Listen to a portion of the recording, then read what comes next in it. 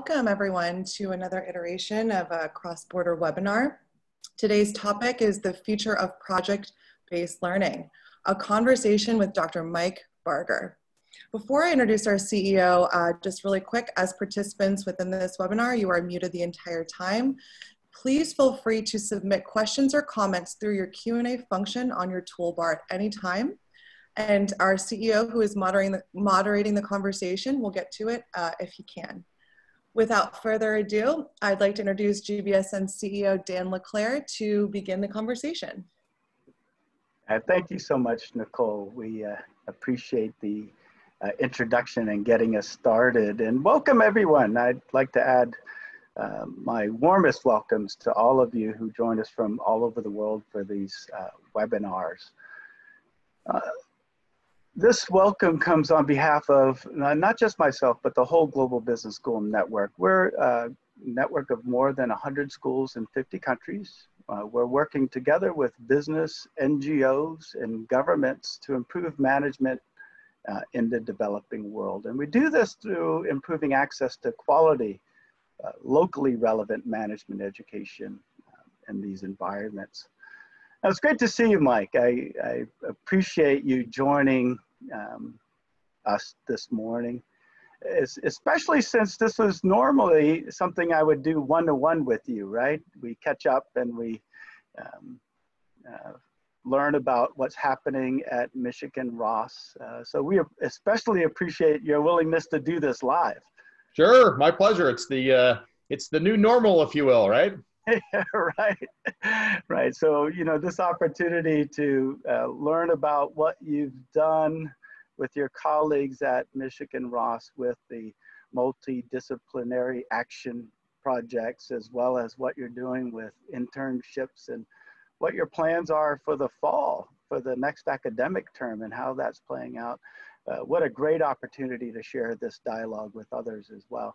And again, as Nicole said, we encourage you to post your questions and in the Q&A or the chat, and hopefully we can integrate that and make all of you a part of the conversation as we go.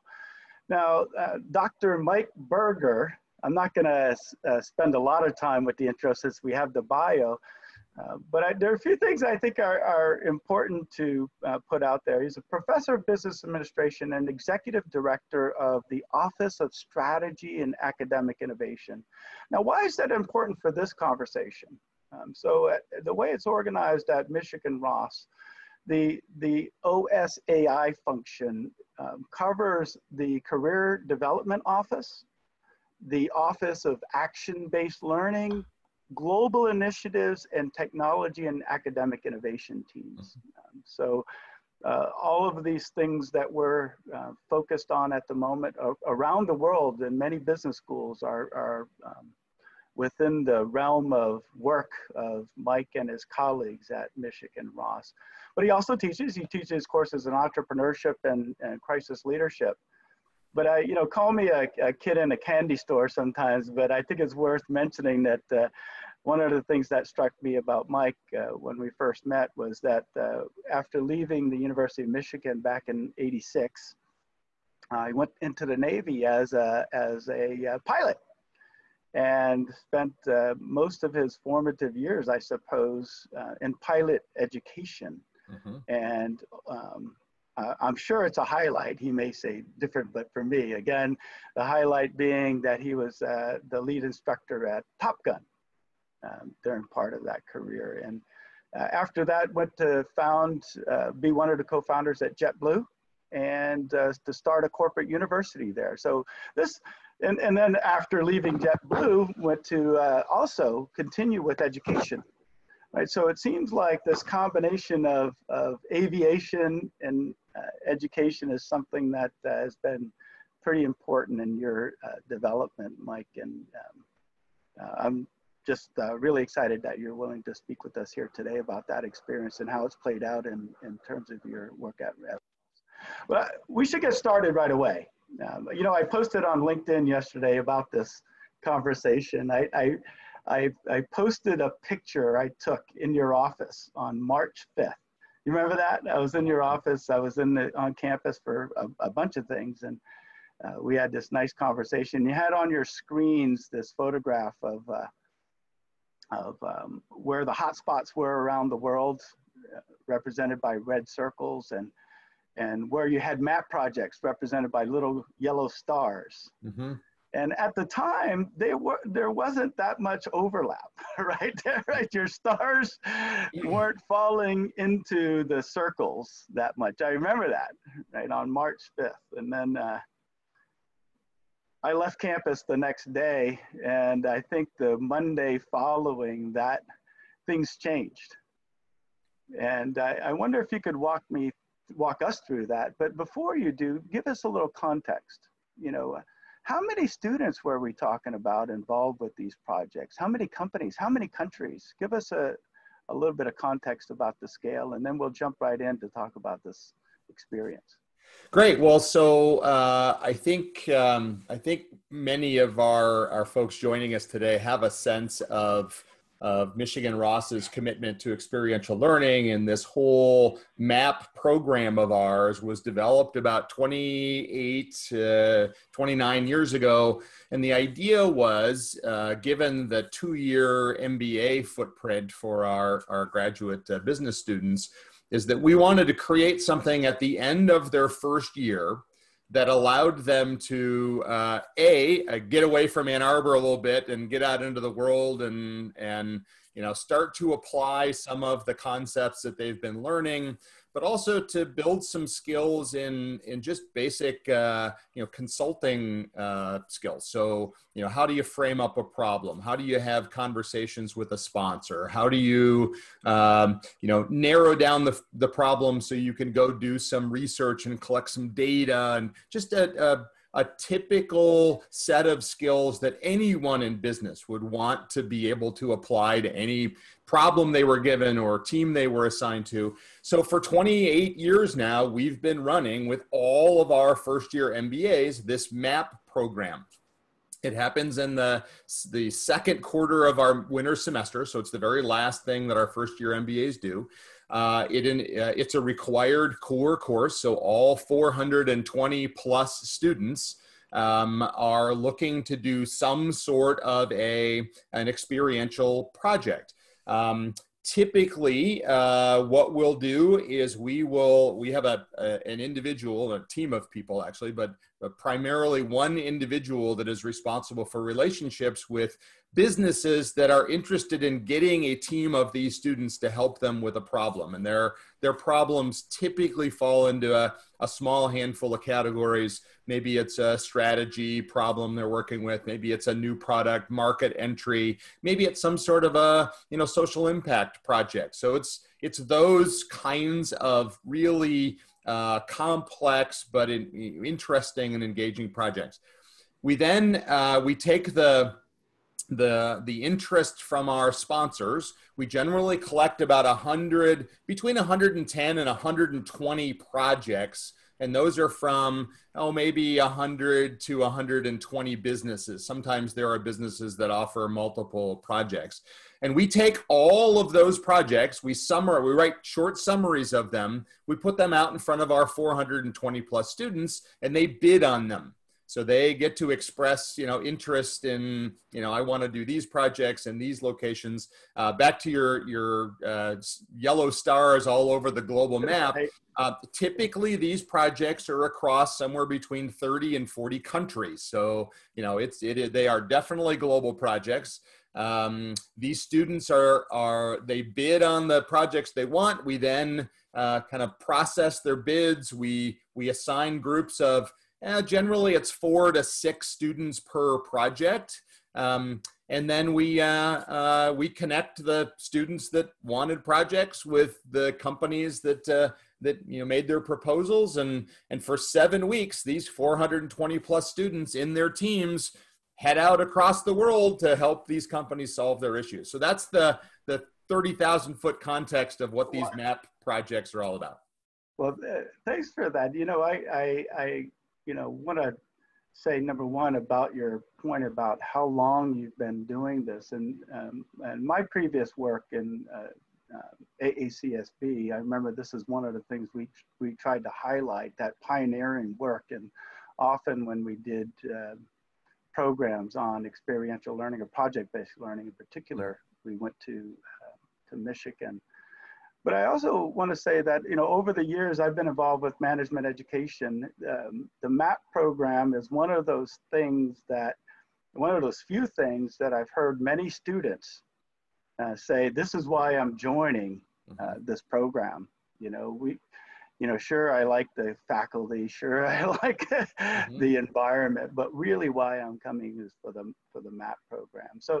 So you had about, my math is a little rusty, but so you must have ended up with between 80 and 100 of these projects, and then yeah, spot on. So we take that 100 to 120 submissions, we put them in front of students, and we ended up this past year we ended up with 83 projects that got staffed. Projects, and maybe between 30 and 40 countries, as you said. Correct. That was the plan. Right. So here we are sitting in your office, and I remember this. I remember probing you about this in particular. I said, you know, things seem to be changing pretty quickly, right? But at the time, I think a few of the teams were reoriented digitally because the companies themselves, like I think Amazon was already saying that we're not hosting teams on our campuses, on our properties. But in general, there were quite a few teams raring to go. And then I left, and now walk us through what happened after that. You got the note from the president at Michigan, and then what happened? Right. So at the time we were chatting, so I think everyone is pretty familiar with just the timeline of how, you know, COVID-19 has spread across the globe. But at the beginning of, let's say March, so we had been watching this thing start to develop in China, as we all know, and we had a handful of projects in China. So we had already started to reach out to those companies and say, okay, travel might be a little bit of a challenge here. Are there other ways that we can complete these projects? And it turns out that all but one of our sponsors said, we can be creative and figure out other ways to do this. So it really started, Dan, to your question of what allowed this to happen. It started with the great relationships that we had already had with these sponsors, the fact that we've got, you know, almost 30 years of experience doing this. So when we reached out to them, it was not, hey, we've got a problem. It was more, all right, we're going to have to overcome some challenges here. How do we figure this out together?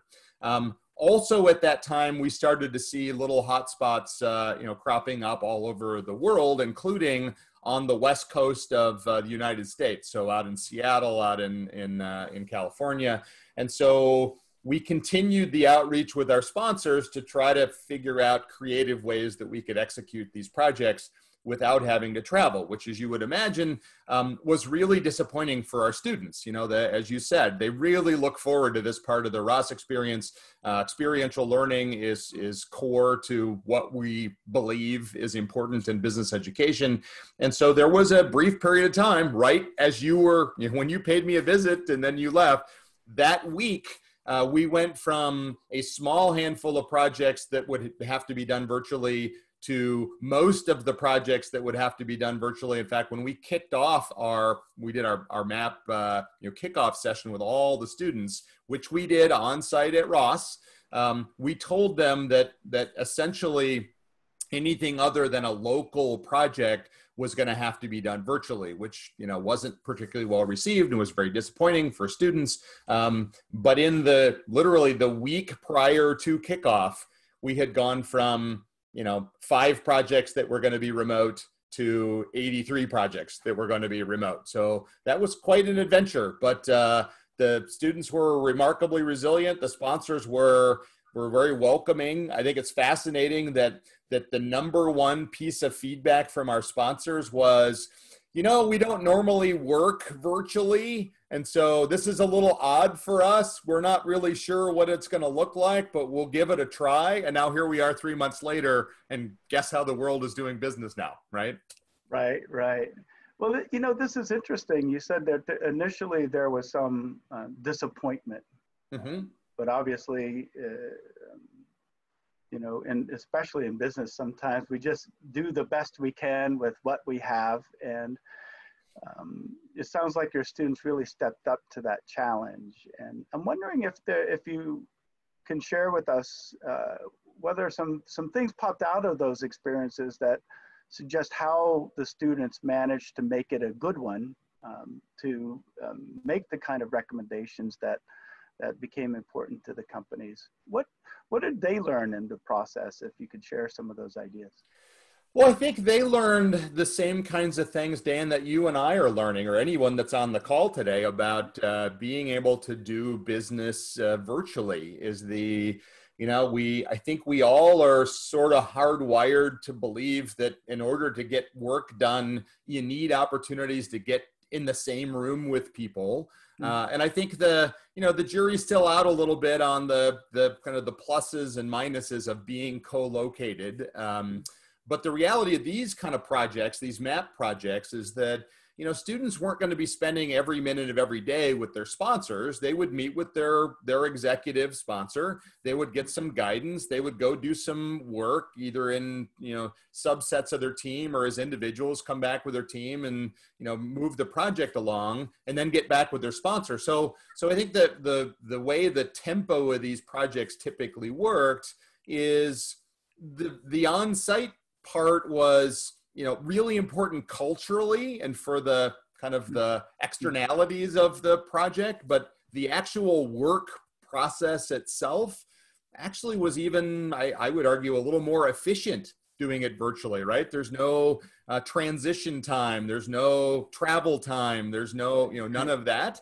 So I think a lot of our students found that they were really pleasantly surprised with how accessible the sponsors were, how easy it was. I know it's the bane of our existence now, but how easy it was to jump on a Zoom call and, knock out a 5-minute conversation or an hour-long conversation. So I think our students learned, as the sponsors learned, like everybody on the call today has learned, is we may not love sitting in our office doing virtual work, but you can actually do some really good, you can do some good. Yeah, one quick question, and then I want to ask a little bit about the feedback that you received from the students, a little bit more detail about the kinds of things that they might have missed. But before we get to that, I wonder if your colleagues, how did the support that they provide change a little bit? I imagine you had a little bit of integration going on between the Office of Action Learning and the Office of Information Technology, right? Yeah. Well, I think we when we knew we were going to go all virtual, we got all of the groups together at Ross and, talked through how are we going to make this work. And I know I've said it several times already today in the 20 minutes we've been together, but our business sponsors were all figuring this out at the same time we were. So, U of M already had a video conferencing system that we preferred. The world was just starting to get their introduction to Zoom and its capabilities. So we had to work through, all of that. But it was a pretty seamless transition. In fact, I think it turned into being a really interesting learning outcome of the whole project. Is, all right, we've run into some adversity here. We weren't really expecting this. Now we got to figure out a solution. And so in some ways, we let the teams figure out on their own, Dan. Right. Okay, it's a you got one a problem. big So how you gonna solve moment, it? right? That's right. That's one of the things we've learned, that many business schools have been quick to adapt and really leverage this opportunity to learn and teach as well. Yeah. But let me just, and then we want to switch gears after this question and talk a little bit about how this experience translates into the summer internships and the consulting core. But in the overall review, the way I think you just described it is that overall they started with a little disappointment, but began to appreciate this. And I'm sure, by the time they were finished, they felt good about that experience and a stronger connection to Ross. But if you had to put your finger on the, 1 to 3 things that in the feedback they felt like they wished they would have had. Yeah. What would those 1 to 3 things be? Well, I think I'll point back at the cultural benefits of the kind of the immersion in the local cultures, in the cultures of the organizations. It's, we spend a lot of time on Zoom now, and when you're working with someone that you don't know very well, yes, you can do lots of good work virtually, but it is really hard to get a sense of kind of the essence of the organization, right? And so two big aspects of this MAP program historically are the immersing into the organizational culture of the sponsor company. That's one aspect. And then secondly, it's immersing yourself in the culture of the community and the region and the country that you're in. And so I don't really know how to duplicate that through technology, and I don't think going forward we're going to say this was so great that we're never going to travel again. But we certainly have learned that you can do some really good business virtually. And so, I would say that the second thing we learned is just that, is that the students all figured out that, being resilient and being able to deal with adversity and be creative about, finding solutions is a really important business skill. And between you and me, Dan, this won't be lost on anybody on the call. As a business leader, figuring out how to deal with the unknowns of tomorrow, the ambiguities, the complexities, the volatilities, right? Yeah. That may become one of the most valuable business skills ever, because it's not going to get any, things aren't going to calm down any next week or next year. Well, I agree. We're hearing a lot about that at the moment, and it's for a long time. I think we've been told in business schools we need to provide those kinds of skills. Now we have a stronger understanding about that. A couple of questions came in over the chat, Mike, and I think before we shift gears a little bit, maybe it's a good idea to address one or both of them. First of all, there's a commendation from a colleague, Jeffrey, and he says, thanks, Mike, for a great presentation. But he's wondering who meets the logistical in-country costs for the students while at a project site. So what happens when they get to the site? How is this paid for? Yeah, so the framing of this is when we recruit sponsors, we let them know that in exchange for the service that these students are providing, because it really is beneficial for the sponsor.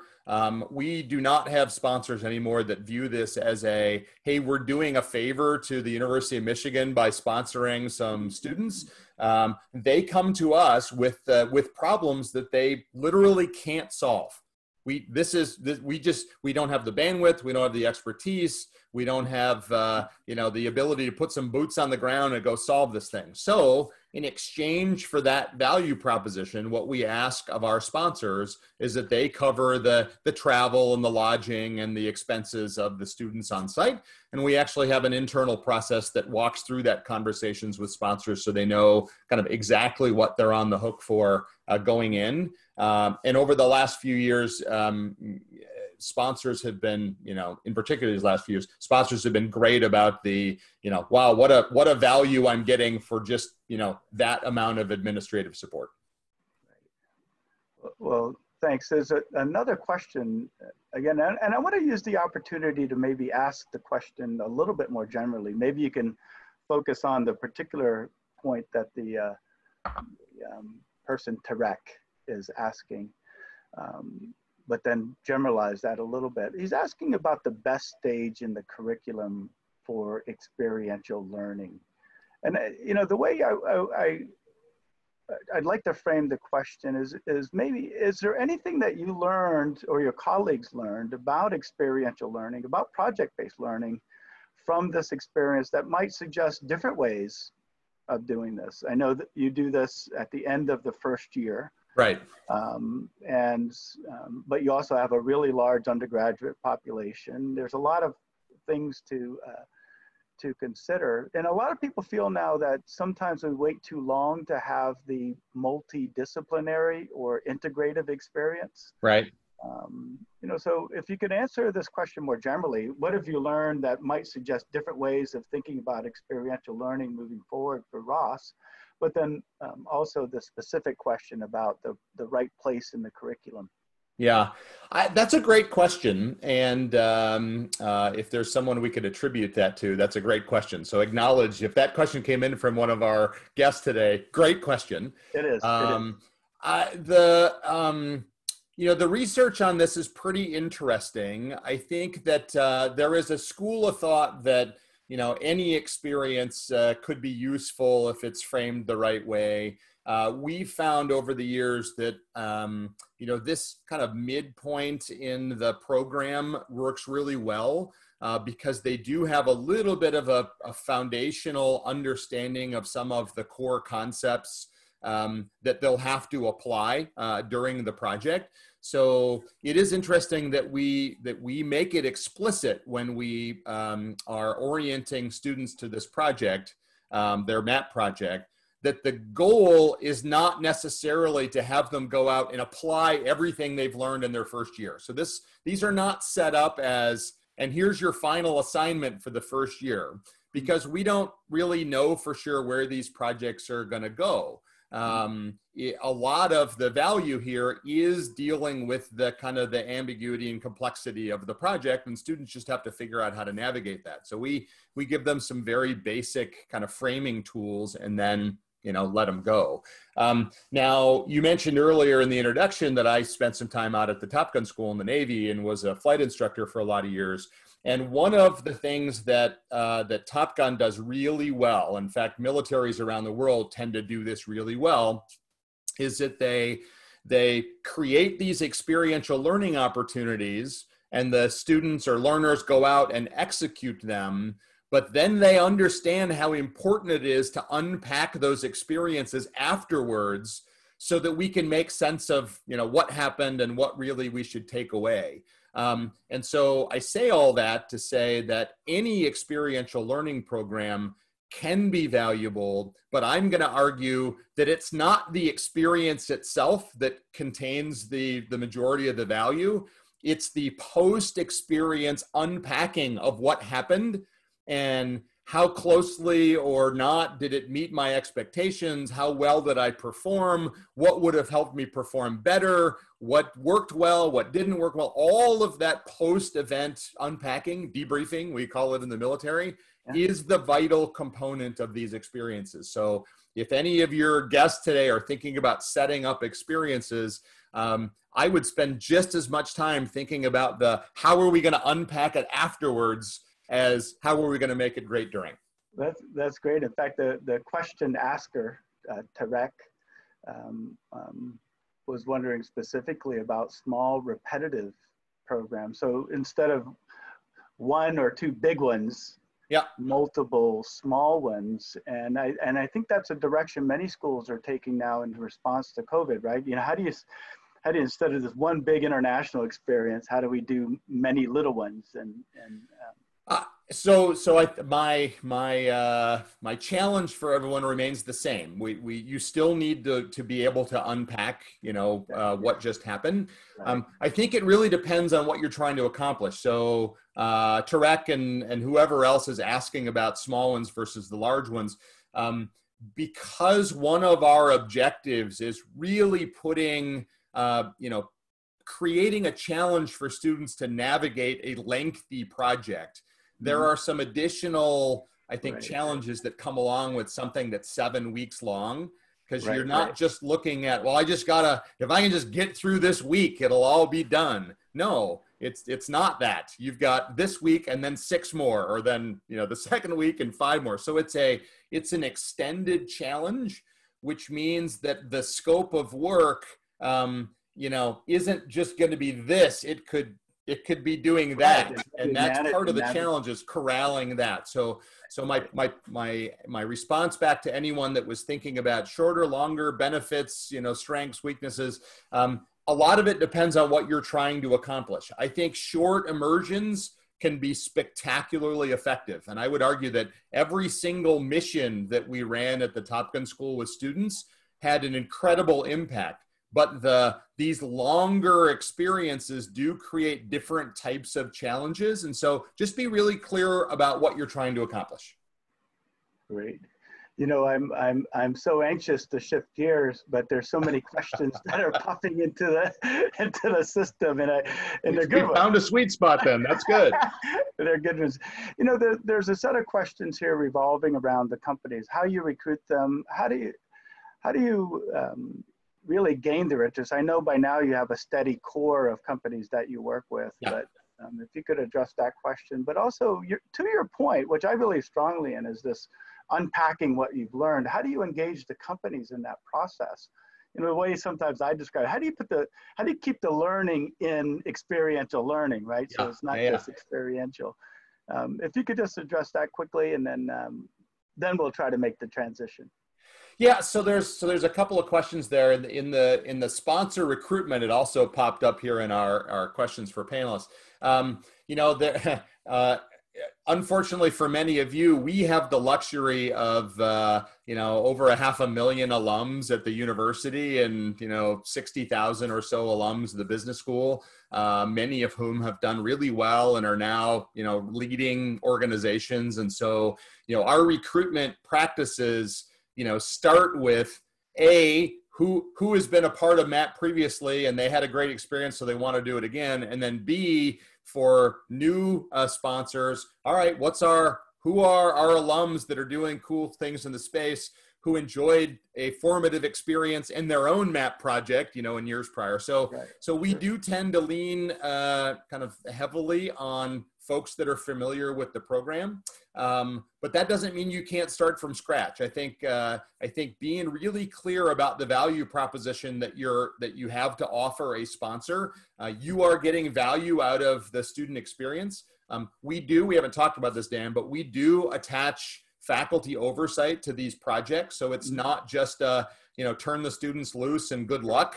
You know, there's a primary point of contact at the sponsor, who generally is the person that had the problem to solve that wasn't able to solve it with their own resources. So they're motivated to get this right.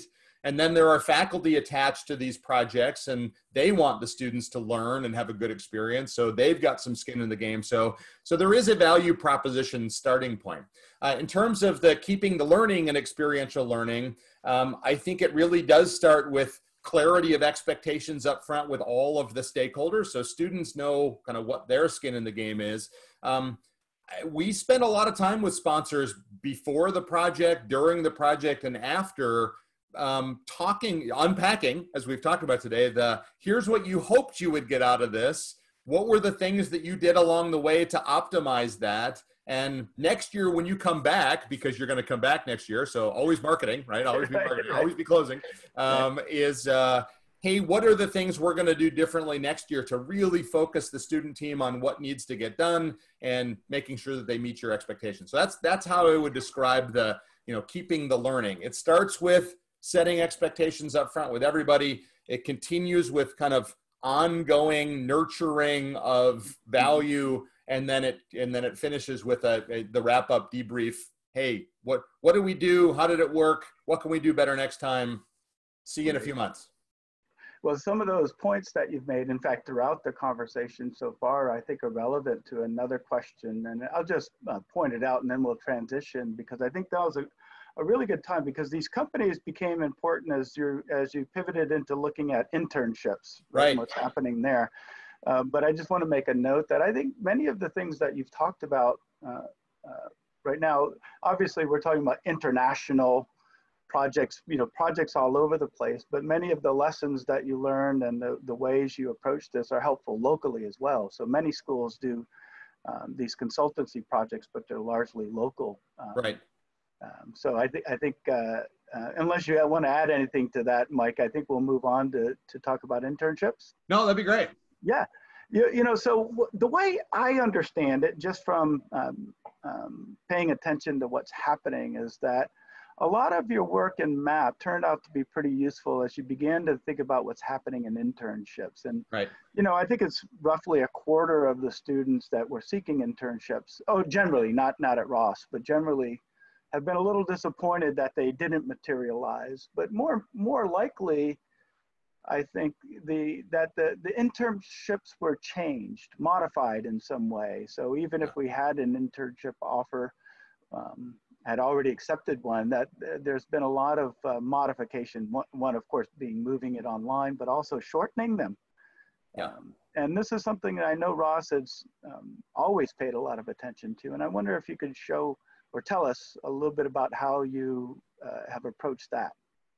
Sure. Well, so my guess is that a number of people on the call today are either at or familiar with how business schools tend to kind of help their students navigate the program that they're in. And in the business school world, internships are a really important part of just the process, right? So it's, I think about it as that experiential learning opportunity, right, between your penultimate year and your final year. So whether you're a grad student or an undergrad student, and we have a very large, we've got 2,500 now undergraduate business students with us. So, between their junior and senior year, that internship is a really formative experiential learning opportunity. And then between year 1 and 2 for our graduate students, the same thing.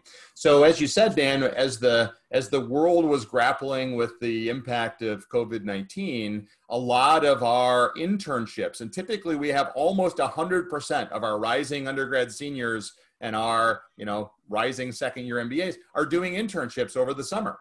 And for the majority of them, they look at the internships as the kind of the first step toward a job offer with that company. So they spend a lot of time and effort figuring out who they want to intern with, because that's the try and buy opportunity, right? From both sides of the equation, sponsor-wise and student-wise. This year, as companies were grappling with COVID, there were lots of internships that got either delayed or shortened or moved online, like you said. And so my team looked at this, and sorry for being a little all over the place here. You mentioned earlier, Dan, that we've connected at Ross experiential learning and the careers office. And that's a really important connection, because we really do view experiential learning as the building of fundamental skills, not to get their degree, which they are, but more to prepare them for this crazy world of ours that they're going to have to go out and work in. And the social capital that comes along with that, right? Absolutely. Right. Absolutely. So when we saw these, some question marks starting to appear over these internships, we felt like we could apply the same type of concepts to a summer program that we applied during MAP. So we had our primary kind of project sourcer, who had been working with all of our MAP sponsors, put together a little email that went out to our sponsors and said, hey, we just had a really good winter experience with you, mostly virtual. And now we're seeing that these internships for our students are starting to dry up a little bit. What if we could offer you some project support from a small group of students, this time at no cost to you? So they're not going to travel. There's no real administrative costs. You have no obligation other than to give us a sponsor and help us frame up a problem that a group of students might deal with. And we'll give them the equivalent of an internship experience over the summer. And we had over 40 companies say, we're in. And if anyone on the call is wondering, well, what kinds of projects were you doing? Pretty much the standard project question from every one of these sponsors is, okay, what's my business going to look like in the fall as COVID does its right. thing? Again, what's going to happen to my customers, right? So many of these projects are, connected to that question. And so for students, it's opportunities to work with businesses. It's a real problem that none of us have the answer to. We don't know how this is going to play out. And so it's just been a super experience. So we've got close to 100 students working with, as it turns out now, about 25 companies that are grappling with this problem. And it's been great.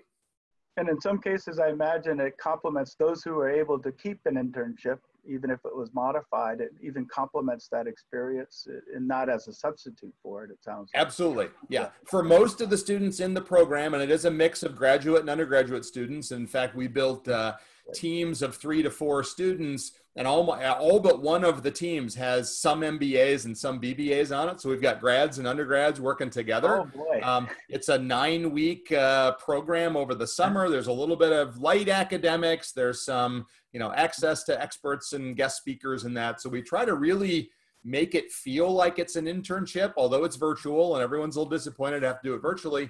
But we're making some great progress. But to your comment, Dan, the majority of people in this program had either not been able to secure an internship or had lost theirs. There are a few people that are supplementing, but for the most part, it was folks that were starting to, freak out a little bit, that they had big plans for the summer and now I have no plans. And so we created something that, that addressed a really big, important need. And if I understand it, it's under an umbrella called Business Consultancy Corps or something like that? It's the Summer Business Consultant Corps. And it's a program that we really patterned after both the MAP programs that we run and this other program, experiential learning program called the Living Business Leadership Experience, which is another kind of immersive with business, trying to deal with the ambiguity of business. So we use those 2 programs. It's the same team of people that run those that's running this, and it's just been incredible. Sounds like another example of something we do in response to a challenge, but it ends up being a keeper.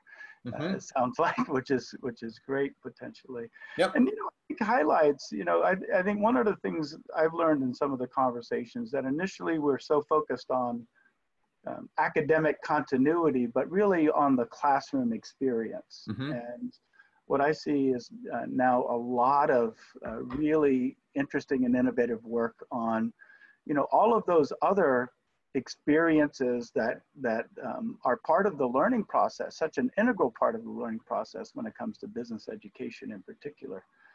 But now we went from the spring, right? Right, March 5th as we started from, and then we talked about the transition or the transformation of MAP during the spring term, and then we went into the summer and looked at some internships and saw how those things complemented each other and shaped what Ross is doing. But then we have the fall coming up, and right. You have not only Ross, but you have the whole institution. So there are a lot of colleagues working on this at the moment. Yes.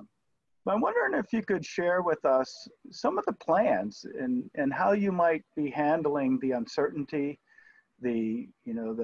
obviously the question of safety and health being paramount, but doing it in a way that really,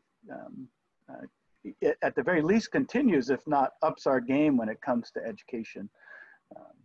How are you thinking about the fall term?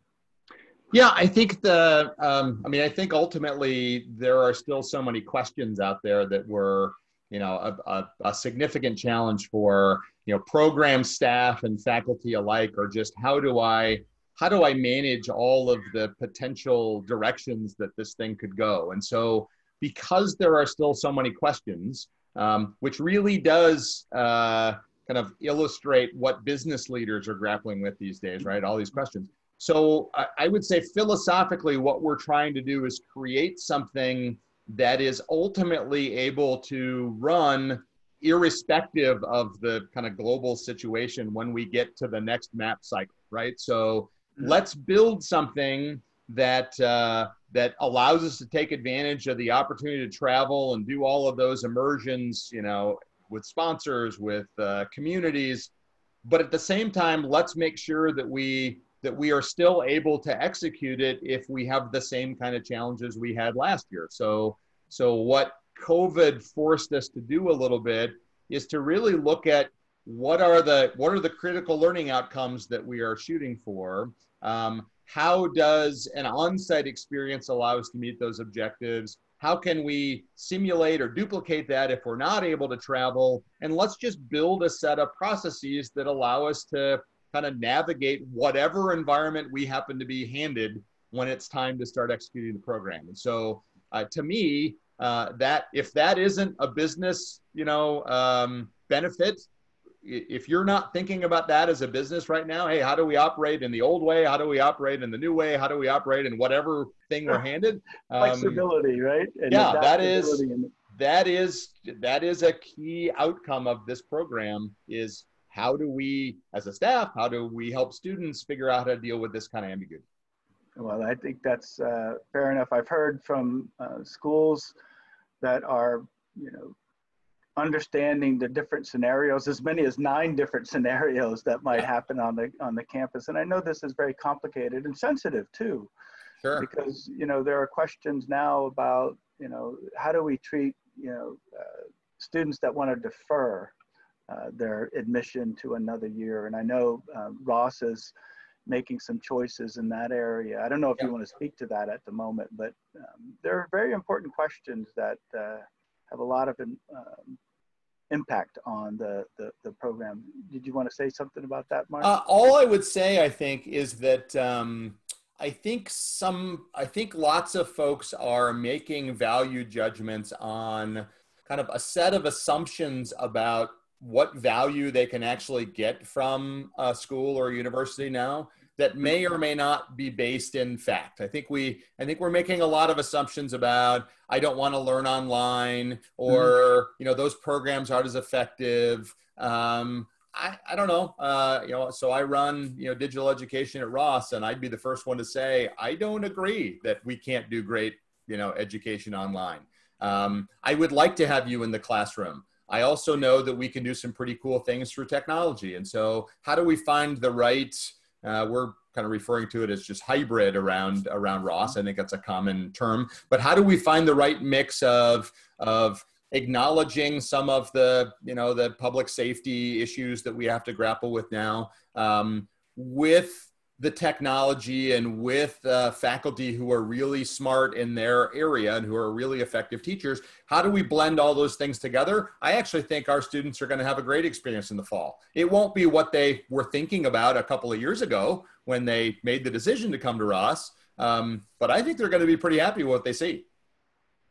I think so too. One of the things that I hear a lot of, and I won't go through all the examples, but in these kinds of catch-up conversations I'm having with folks like you and deans and professors is that one of the things we're learning is that online education, it's definitely been helpful in terms of efficiency, being able to reach people and continue educating them or providing that access to education. But we're discovering that there are reasons to believe and actually actions that we've taken that make the education even more effective in some ways. Mm-hmm.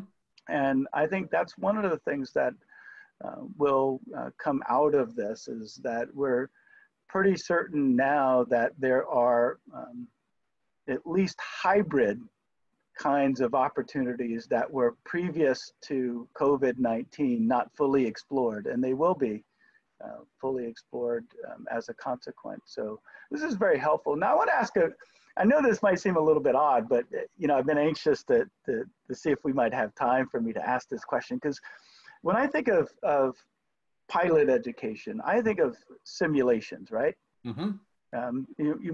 There must be a lot of effort put into the simulations, because those are expensive machines, right? They are, but they're less expensive than having to take a real airplane out and learn in the real airplane.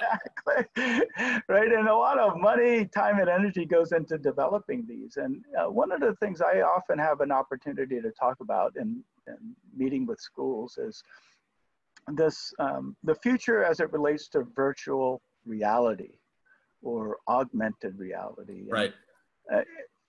Just based on your experience, for many years with flight simulations and your experience with business education and the kinds of things we want students to learn as a result of experience. Right. What do you think about what's happening in this space? Do you think that there's a lot of opportunity, or are we beating up the wrong tree? I think I mixed up my metaphors. That's all right. Yeah, sure.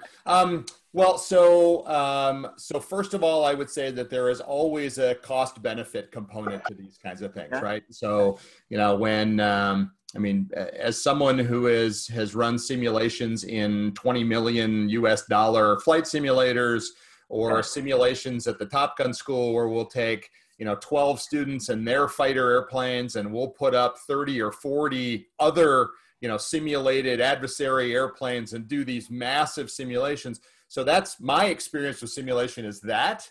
And then I get in the business school environment or the corporate environment, and we talk about, digital simulations on a computer. And when you talk to people about what they really want, what they'll tell you is, well, I want, I want Doom. I want a multi-million-dollar video game kind of simulation. I want that too. In fact, I happen to be quite a video gamer, for those out there thinking, who is this weirdo that's talking today? I do some pretty good work on online. But anyway, I think the first question is cost benefit. I think we don't want to ever chase the bright shiny thing for the sake of chasing the bright shiny thing. So, VR, AR, XR, all really interesting, still really expensive and hard to drive the kinds of outcomes that we want. But that said, I do think that it's vitally important that we find ways to get our learners to experience things that they can learn from. So, talking about what it's like to fly in an airplane is nowhere close to what it actually feels like to fly an airplane. And that's why I have a few sons, and all of them are better than I am at like fighter pilot video games. They're better than I am at it. I think I'd probably be still pretty good at it in a real airplane, but it's just a different set of skills.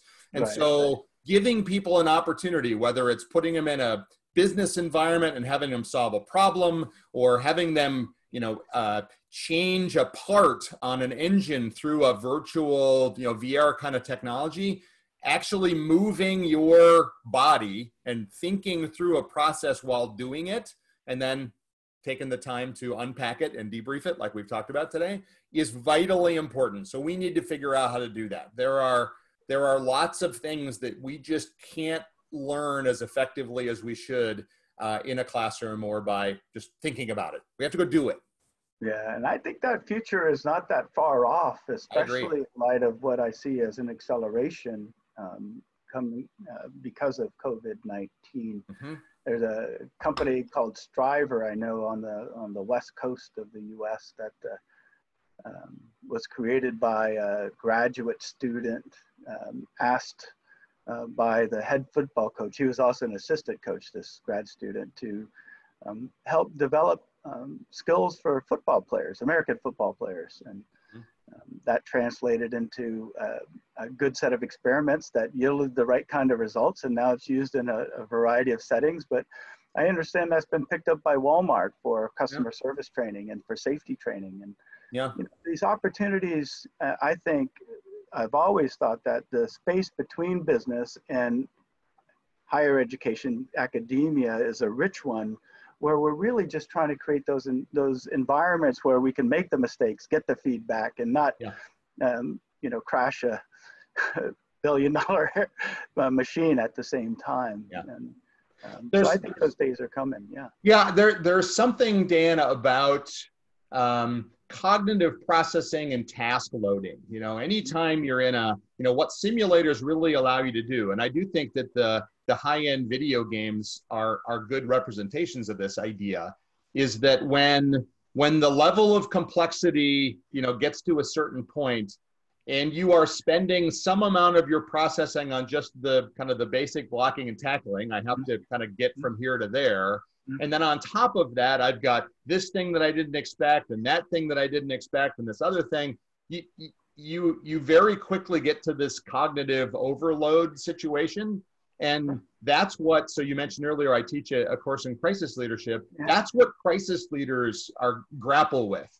All these individual decisions that they have to make. If it was just that thing and that decision, it might not be so hard. The reality, though, is that it's compounded by the other 50 things that they need to be grappling with. And I think there's finding ways to get learners into situations where they're processing multiple things simultaneously and having to to, you know, prioritize things and figure out which are the most important and do those. That's what simulation, I think, allows us to do. And those are the kinds of things that I think next level, next generation leaders are going to have to be better at.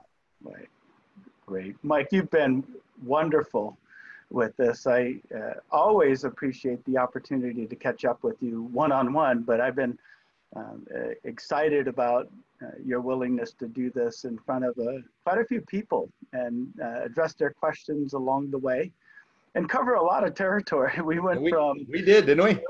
These project-based learning to internships to relationships with companies and how we're handling the fall term, and ultimately took a step into virtual reality, augmented reality.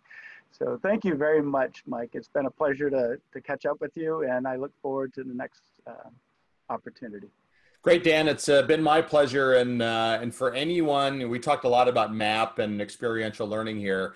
The team at Ross is a spectacular team of action-based learning experts. So, you know, find us on a website, go see the kinds of things that we're doing. If you have questions or if we can help you, that's what we're here for. So feel free to reach out. But the team has been fantastic. So again, you let me take some credit for it today, Dan, but I just got to stand back and watch my rock stars do their thing. I know. I think that's great. It's a great team there at Michigan Ross, and we appreciate having Michigan participating and working with the Global Business School Network. Indeed, stay tuned for future webinars with the Global Business School Network. There's a series. If you're interested, visit our website, www.gbsn.org, called the business proofing of business schools, and it's in partnership with ZOLAS and EFMD. So there's a series of webinars we think are particularly helpful for business schools moving forward. So we look forward to seeing everyone there, and thank you again, Mike. We'll see you soon. My pleasure, Dan. See you, everyone. Bye-bye. Good luck. Bye-bye.